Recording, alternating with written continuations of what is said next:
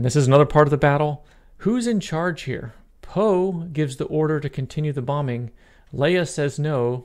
Why does the fleet or the bombers follow Poe's orders? I don't understand. Let's watch. Now get your squad back here. No, General, we can do this! Can you break that down for me a bit? What do you mean? Like, can you clarify what happened here? So Leia is in charge. Okay. And Poe is just a fighter pilot out doing the battle. Maybe he's the leader of a group of fighter pilots, but he's fairly low on the totem pole in terms of being able to give commands.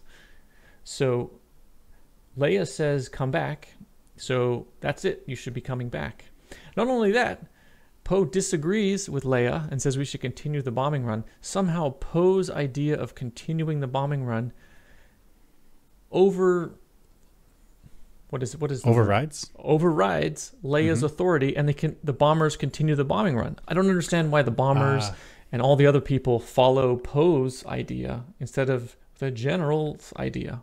That's right. So when Leia, the commander of the fleet, says pull out, and then everyone else keeps going. I guess there are questions so I guess I don't know what happens in modern military versus what happens here.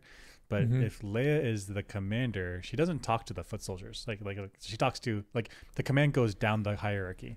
So does she talk with Poe, who's the commander of the air group, and then it's his job to disseminate the information?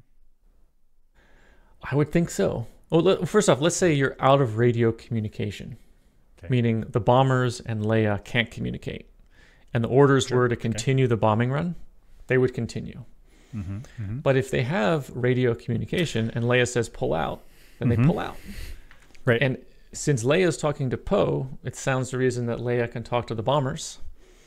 So even if the communication is supposed to go through chain of command, it is supposed to go to Leia, to Poe, then to everyone else.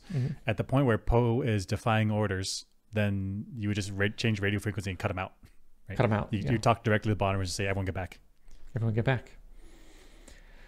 Interesting.